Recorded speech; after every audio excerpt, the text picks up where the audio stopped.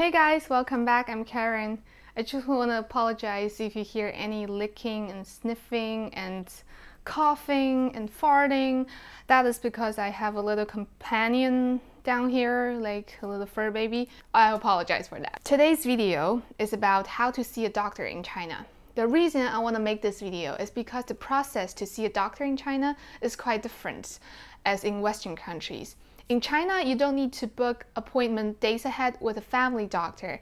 Instead, people usually go to big hospitals to get every possible treatment. So that is why today's video is about the detailed process of how you can see a doctor in the hospital. Hopefully you guys won't be needing this moment, but just in case, if you really have to see the doctor in China, you will have some clues at least to get started and won't be totally confused in this building. Let's get started.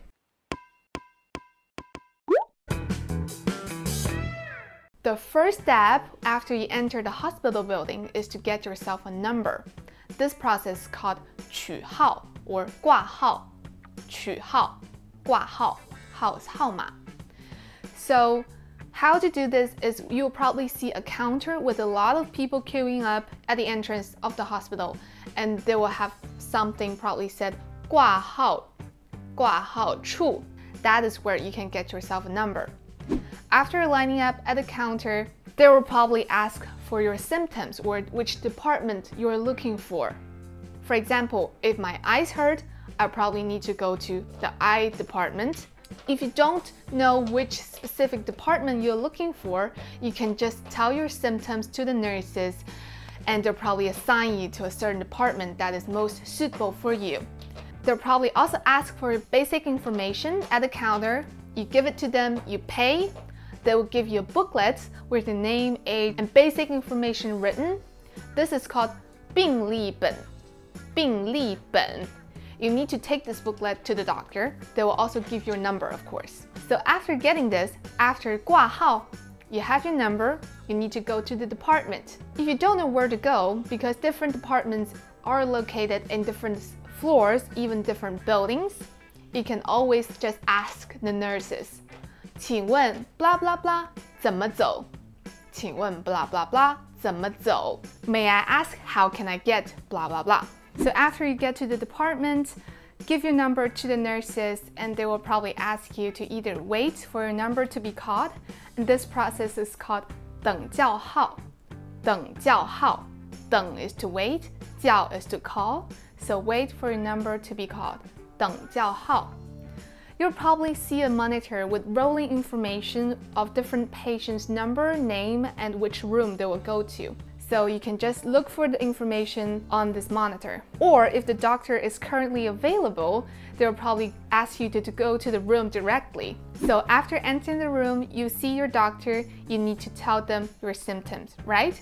They'll probably ask you, 哪里不舒服? 哪里不舒服? Where do you feel uncomfortable? So I've summarized some of the most commonly used phrases to describe some commonly seen symptoms that we'll probably need. First one is aching or somewhere hurts. Just basically the name of the body parts and 痛. So if my eyes hurt, 眼睛痛, 眼睛痛. Headache, 头痛, 头痛. Arms hurt, 胳膊痛, 胳膊痛. 胃痛 stomachache, 胃痛, 胃痛. Joints hurt, 关节痛, 关节痛.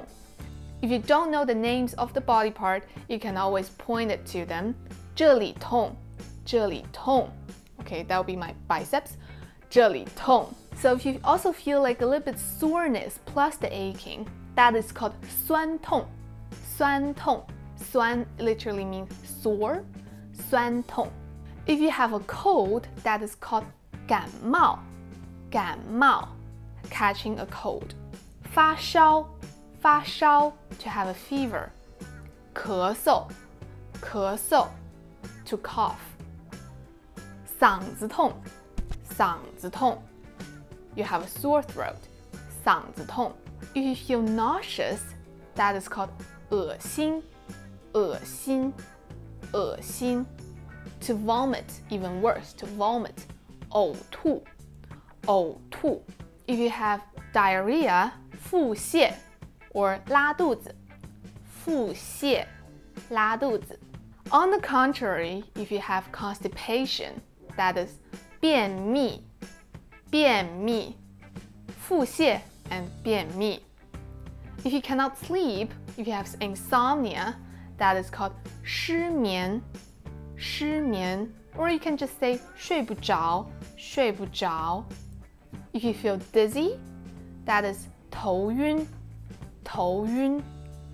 If you have food poisoning, that is 食物中毒，食物 food 中毒 to be poisoned， 食物中毒 food poisoning。So based on your symptoms, the doctor will probably ask you to have a further check or give you the prescription directly. If you need a further check, 进一步检查，进一步检查 they'll write you a note. With this note, you need to pay first, 付款，付款. And then with the receipt, 小票, you go to the check room to have your check. If you don't know where to pay, you can always ask the staff, 请问哪里付款？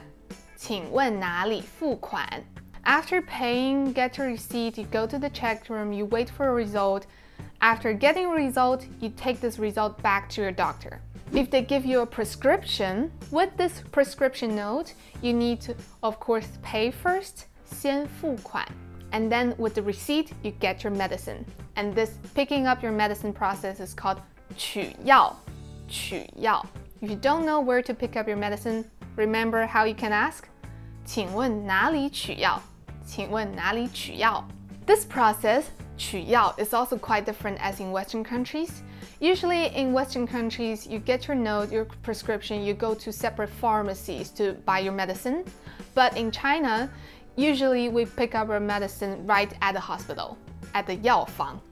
Usually there are two different types of medicine counters.